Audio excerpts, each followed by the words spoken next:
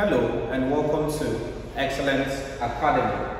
Let's look at another question on how to investigate the continuity of functions. So let's say we are asked to investigate the continuity of this particular function. So what do we do here? So we said when it comes to investigating continuity for functions of this nature, that we just have to find the limits of this function at this point. And if our answer gives us 8, it is a continuous function. If it does not give 8, then it is not a continuous function. So solution for this,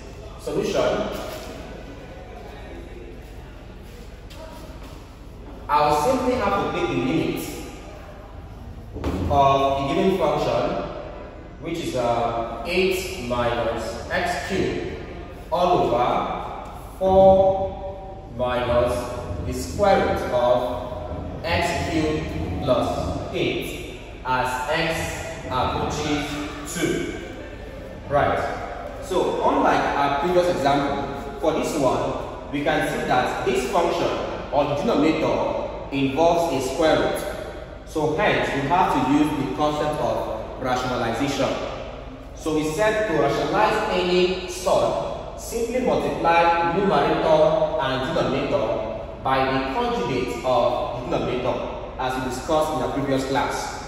So this will now be equal to, I'm having 8 minus x cubed all over, I'm having 4 minus square root of x cubed plus 8. Multiply this by this conjugate. And we said to get the conjugate, simply change it to what? Positive. That's the opposite side. So this now becomes 4. Negative becomes positive. Square root of x cubed plus 8 all over 4 plus square root of x cubed plus 8. So we have this. Alright, let's put this out. So we said use the first term and multiply 2 if you so wish. For this one here, I don't want to multiply by the first term, so it becomes this times this, and that's 8 minus x cubed multiplying 4 plus 4 minus, okay, 4 plus the conjugate, the square root of x cubed plus 8. We have this all over.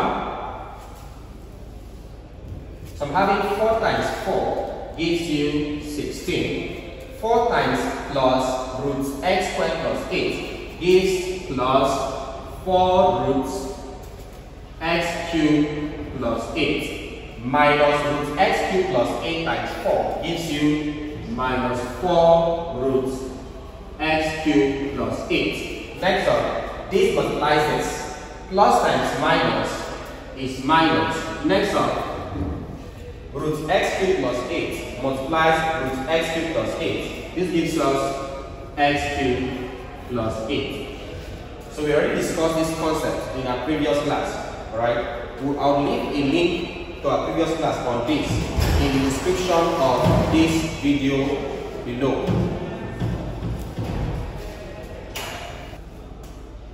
So in our previous class, when we discussed this, we said the concept is this. Do not expand numerator.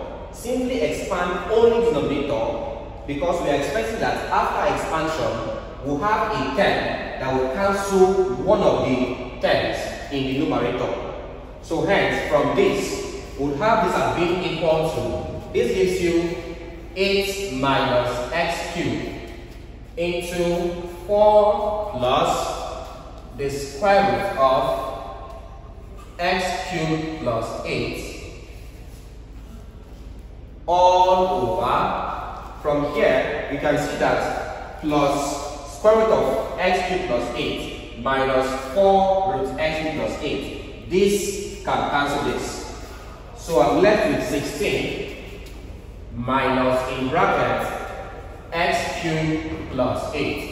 If I expand this is now equal to 8 minus x cubed into 4 plus square root of x cubed plus 8 all over, expand this gives you 16, this and this minus x cubed, minus plus minus 8.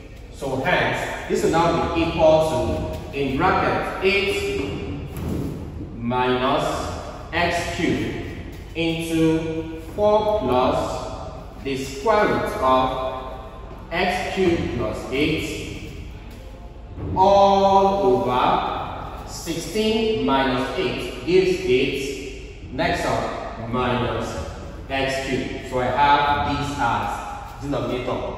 So as expected, I've seen that the denominator can actually cancel out one of the terms of the numerator, which is this. So at this point, this can now cancel this. So this can now cancel this. It now reduces the function f of x to be equal to just this 4 plus square root of x cubed plus 8. Of course, all over 1, all over 1. So it becomes this over 1, which is itself. At this point now, we'll now put x as being equal to what I have here, which is 2. So put x as being equal to 2. If I put x as 2, we'll have that f of 2 is now equal to 4 plus the square root of, we said x is 2, so it becomes 2 cubed plus 8. That gives you 2 cubed plus, and that's equal to 4 plus the square root of 2 cubed is 8 plus 8. So 2 cubed becomes 2 times 2, which is 4 times 2, which is 8. So from here, I will have this as being equal to 4 plus square root of 8 plus 8 is 16. So it's equal to 4 plus square root of 16 is 4, and that's equal to 8. So observe that after solving or on taking the limit of this function, my answer becomes 8. Same thing as what I have here. Alright? So since I'm having the same answer, 8, as what's given the question, therefore we can say that the function is continuous. So therefore, the function is continuous at x equal to what I have here, that's 2. Alright, so this is how we solve questions of this kind.